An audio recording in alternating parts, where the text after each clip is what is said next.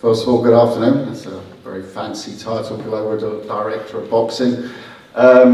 Always a spring on my step, coming off the train in Liverpool. I've said that I've got more friends in Liverpool than I do in London. That's not saying much, but it's a fantastic city to promote in. It's a fantastic fight town, a true fight town.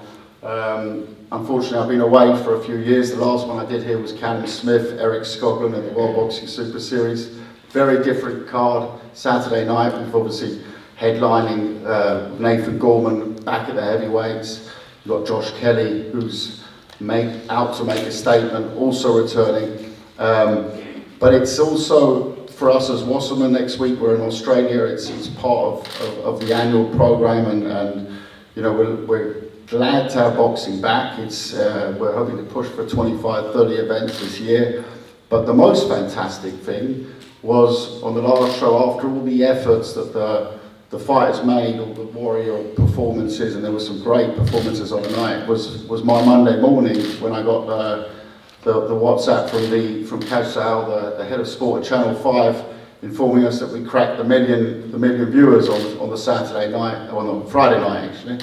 And it was, that's what we want to be doing. You know, it's all the people up here, all the girls and guys, they've gone through terrific camps. They go through blood, sweat and tears. You look at the fights, that's nothing compared to what goes on behind the scenes in the gyms.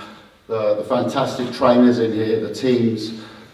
But to have that rewarded, not with a few thousand viewers on television, but to have it rewarded with 1 million viewers is something very special. And you know, this is no disrespect to Linus or to Denzel last time. They weren't exactly household names. And it was about the quality of the fight. The people stay on their watch, and that's what we want. We want to attract new crowds. It's the crowds that you don't attract on a normal sports platform that you used to see boxing on in the UK. It's a chance that we saw and grasped with both hands. It's something that it's every promoter's dream, and very hopeful that on Saturday night all the girls and guys up here will take that chance and be seen. And we obviously turn to the big hitters as well for this main event. The heavyweights are vying for that IBF title. Just describe the opportunity that is sort of laid out for these guys. Whoever wins, what's next for them? Well, with an IBF Intercontinental, it's quite simple. It's top 15 ranking. That puts you on the shopping list of the world champions. As simple as that.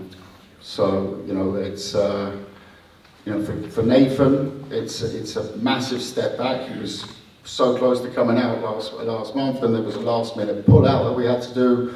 And you know, he's had a long camp into this, and it's credit to him that he's taken a title fight, coming back on the first fight of that. The reward is to be up there in the top 15 of the world, and I can tell you from, you know, we promote Filip Hrgovic, who it took us a year to go through those rankings, and you see the quality that's in there for the fights that can be made alone in the IBF rankings. So for us, it's about getting Nathan back in the ring, but it's also has a dual mission on Saturday night and that on Friday night, and that's to make a statement. You know, Dubois went over, won the WBA version of a belt last week, and you know, Nathan's on a trail back.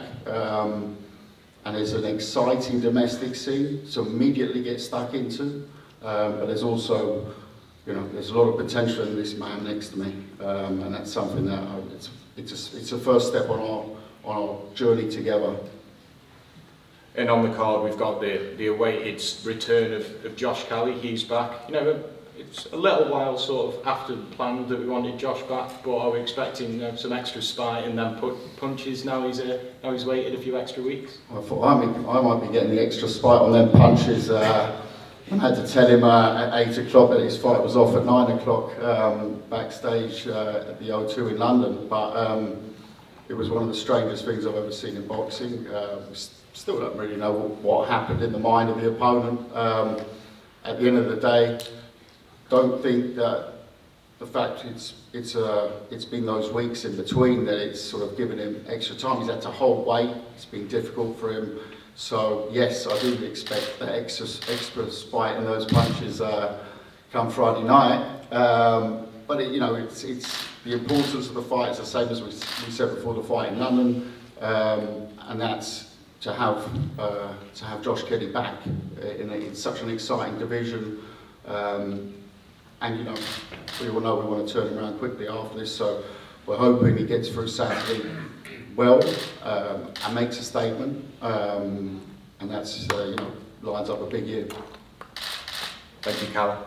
And we move on to again a stacked card with loads of great local fighters showcased.